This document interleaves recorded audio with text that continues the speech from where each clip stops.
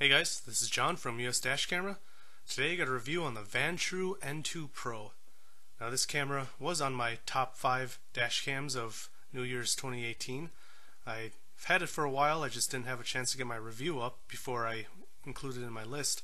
But what's special about this camera is it has a front and rear camera built into the main unit. So here you can see it's recording inside. And of course it can include audio. So it's an interesting camera that I think will appeal to a lot of rideshare drivers like Uber, Lyft, or taxi drivers.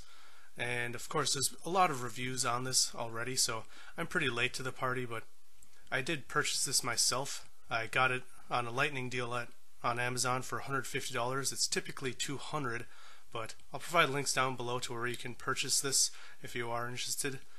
Another thing I really think this camera would be good for is recording your encounters with police. The last few years I feel like all the stories with police brutality and a lot of other similar stories, people are sometimes on edge with police, and this is something that can record inside your car and see what you're doing during something like being pulled over. This camera does have pretty good specs. The processor is a Novatec NT96660, and the front camera sensor is an OV4689, and that's the same image sensor that the A119 uses. This also has the rear camera, which uses a Sony IMX323, which ideally, or in theory, should be better at low light situations like inside your car, but it does also have infrared lights, so we'll take a look at that later. But I want to point out this camera does have a 1440p mode, but if you're using the 1440p mode, that's only the one channel mode. If you want to use the rear camera, it's only 1080p front and rear.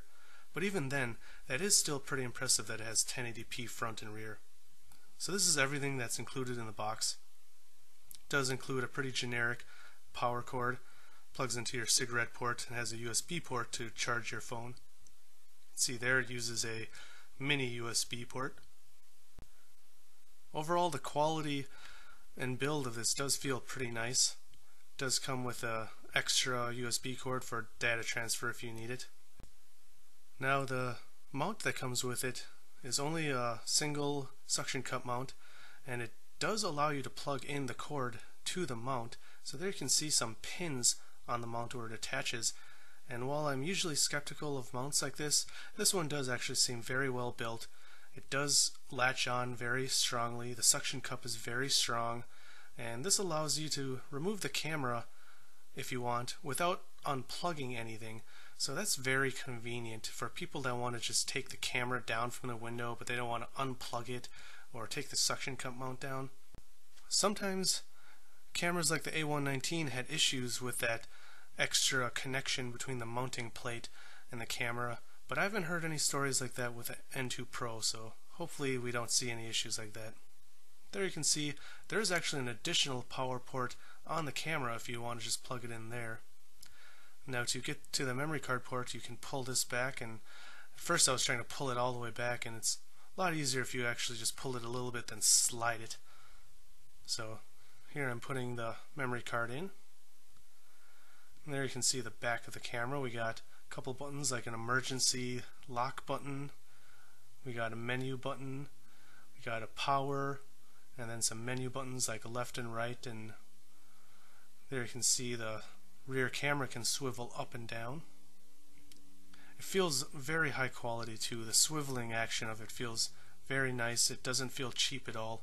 I was very impressed with this. I've never had a Vantrue camera before, so I was very satisfied with the quality of this. Now, the rear of the camera, as you have seen, has the small screen. It's only 1.5 inches, but it's big enough to where you can change the settings. Now this camera doesn't have Wi-Fi, so when you want to change any settings, you do need to go to the menu, and there's of course a lot of different settings, pretty typical of most dash cameras. And like I mentioned before, one of the big things is if you want to use the rear camera, you get 1080p front and rear, but if you want 1440p, you're only going to get the front camera. So now this footage here is 1440p. Now this is going to be uploaded at only 1080p, so you're not going to really see the quality. But overall I was pretty impressed. It wasn't mind-blowing or anything in this 1440p mode. I did compare it to the A119 in 1440p, and I felt like the colors of the A119 were off. They were too yellowish, and the N2 Pro actually was more accurate with the color. But I did think the A119 did have a noticeable edge. Now I don't know if that's going to translate well over YouTube, but that's what I felt. Now the night quality is also pretty good. It's very similar to the A119 again in the 1440p mode. I think this is an interesting camera since when you switch to the single channel mode you do get higher quality. So if you wanted to, you could only use the rear camera in situations where you'd want to, like maybe you're an Uber driver and you only want it while you have passengers. Well, you can switch it pretty quickly. It only takes a few seconds to get to the menu and change it to 1440p, and then you're only recording in front of your car, and then you get slightly better video quality. So it's pretty interesting to me. Now I'm just flying through this menu because pretty much everything else is pretty standard. This camera does have a parking mode. You do need to buy a special hardwiring kit, which I did not get, unfortunately, but basically it's a motion detection mode where once it detects motion it'll start recording, but it isn't pre-buffered like the Blackview or Thinkware cameras, so it's a little more simple, but the option's there if people are interested. So now I'm going to take a look at the 1080p footage with the rear camera also. The 1080p still looks pretty good.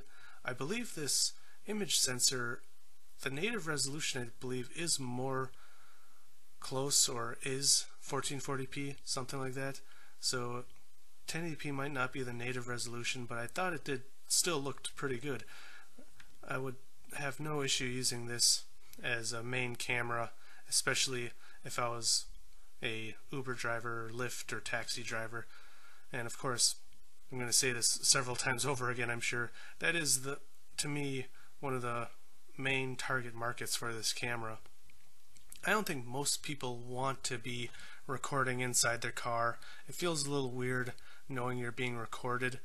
Some people even have issues recording just facing forward with dash cameras, so having a camera that's recording you in your car is definitely a little weird at first.